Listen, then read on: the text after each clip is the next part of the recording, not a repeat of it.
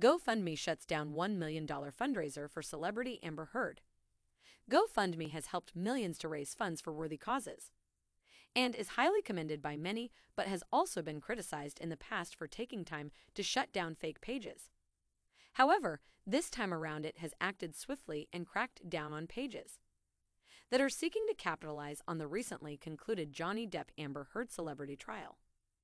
Both of them slapped defamation suits on each other and both have to pay damages to each other, as per the Wednesday verdict. GoFundMe swiftly removed a page that was phony. The Justice for Amber page claimed that it was trying to raise $1 million for Amber Heard so that she could pay damages to Johnny Depp, her ex-husband. Amber's lawyers had said that the Aquaman star would be unable to pay the huge amount of $15 million in damages. After the verdict, where Amber Heard was asked to pay substantial damages, a person called Kimberly Moore set up the page. The person said that they had contacted the celebrity actress legal team and promised that direct access of the funds raised would reach Amber.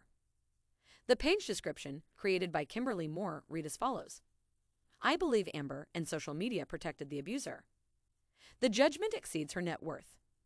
It's so sad that he was able to get away with the abuse. The judgment furthers that abuse. If you can please help her."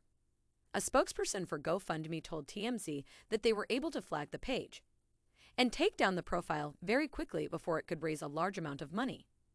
They found out that neither Amber Heard nor any member of her team had created the page, so they shut down the page.